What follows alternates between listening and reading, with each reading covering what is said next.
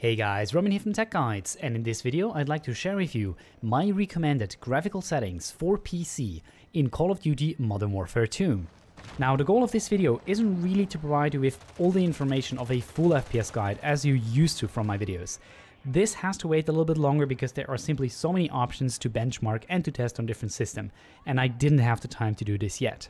However, in this video, I want to show you what I would consider the best possible settings to get the highest performance in Modern Warfare 2 while still looking exceptionally great. Spoiler alert, setting everything to the lowest possible values isn't the solution. Now, before we start, you should make sure that you are currently not on the latest NVIDIA driver if you have an NVIDIA graphics card, because the latest driver actually leads to some flickering and to some performance issues. So instead, rather use the 522.25 driver. Besides that, make sure that the game actually knows the correct number of available threads on your system by adjusting the render worker count setting in the Call of Duty settings file. I made a full video on these two topics, so if you haven't seen it, then definitely check it out, linked in the card right now.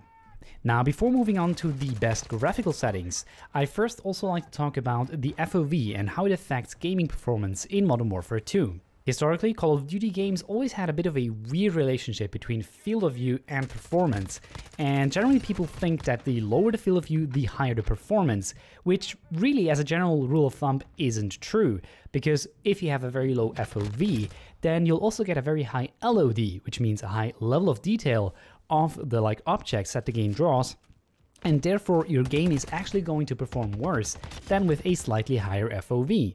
You can see it on basically the only graph that I'll show in this video. You can see that basically around 90 FOV you'll get the highest performance, and then it sharply drops down to the lowest performance that you get at 120 FOV, as probably everybody would have expected.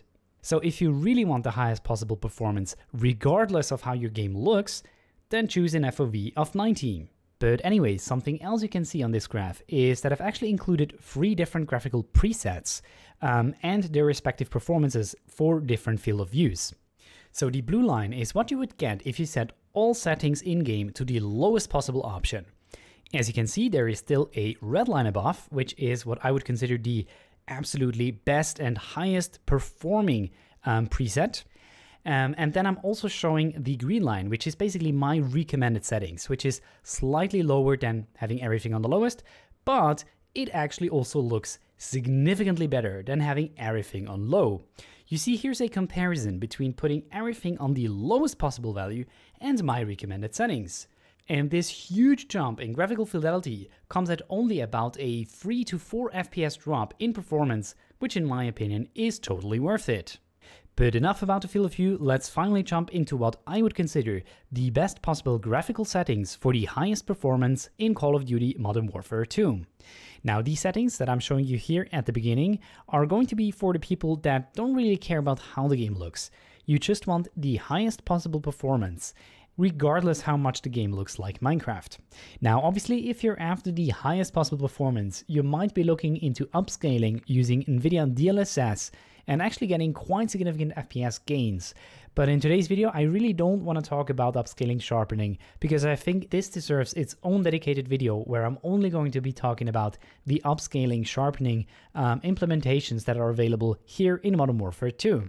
But until I have time to dig into all of the different settings, let's just go with sharpening disabled. Anti-aliasing, obviously the lowest possible one, on the lowest quality.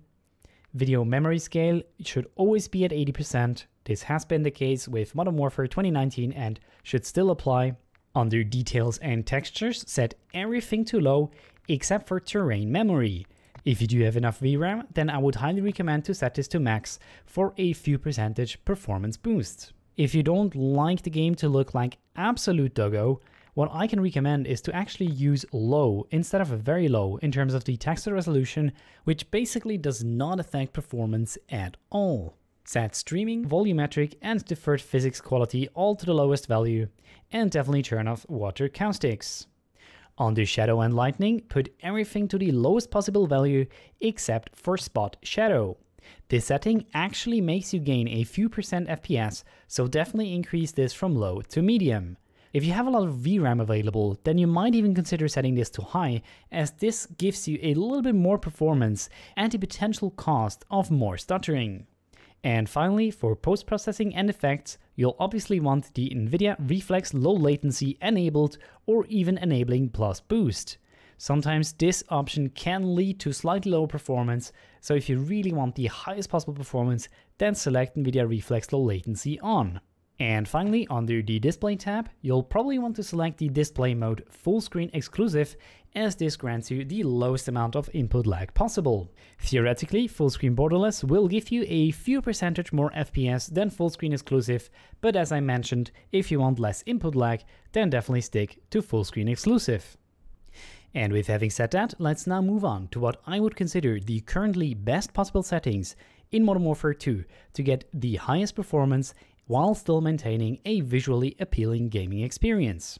So for that, you want to select the Fidelity CAS Upscaling Sharpening. This is actually going to make your game look so much better than if you have it disabled at the cost of roughly 3 FPS. Anti-aliasing we keep on SMA 2 times on the lowest preset.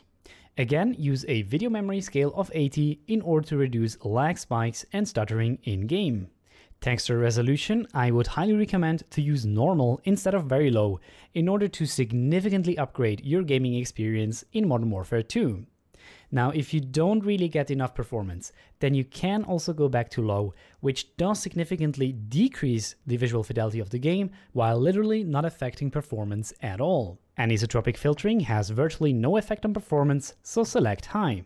Nearby and distant level of detail have virtually no effect on what the game looks like, at least not while actually playing the game, so keep those on low.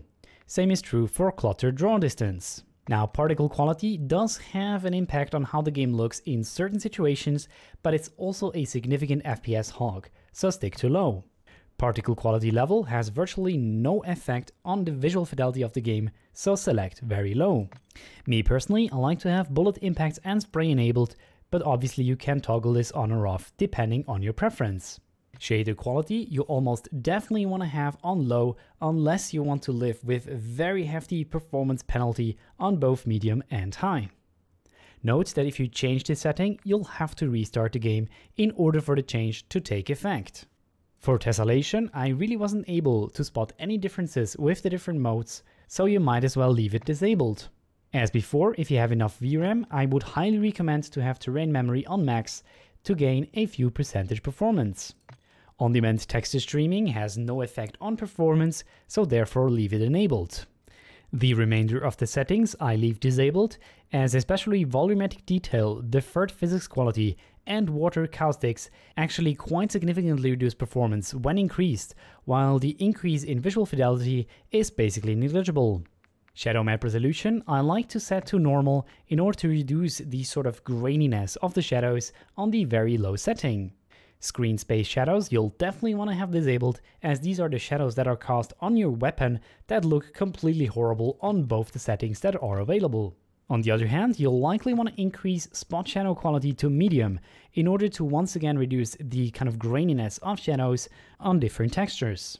Also, the spot cast shadow should definitely be increased from low to medium or even high, depending how much VRAM you have available, as this will actually give you a small and significant performance boost in-game. However, be careful as a too high setting introduces stuttering. Leave particle lightning on low and always disable ambient occlusion. This gives you a huge FPS drop and really does not add to the gaming experience in any form or fashion. Leave the remainder of shadow and lighting on the lowest values. Finally, under post-processing and effects, I usually disable the depth of field and motion blur, as well as set the film grain to 0, because these sort of post-processing effects just add visual noise on top of your game that simply don't give you any advantage. Additionally, the depth of field motion blur introduces this kind of graininess onto your weapon, which makes it look absolutely horrible. Finally, make sure to enable reflex low latency or even enabling the boost mode. Depending on your system, you might see better performance with either of these two settings. And finally, once again, use the display mode full screen exclusive. I currently simply don't use it because I'm recording a video for YouTube. And there you have it, those are my recommended settings for the best performance while maintaining high visual fidelity in Call of Duty Modern Warfare 2. Now I'm still working on a full FPS guide with side-by-side comparisons of each and every setting and very in-depth benchmarks of the different settings on 2 different systems, but because there are so many settings in Modern Warfare 2, this video simply has to wait a little bit longer. But if this video is already available at the time of you watching this video here, then I'll make sure to have it linked in the card right now. Now, if these settings helped you out, then leave me a like and or a comment.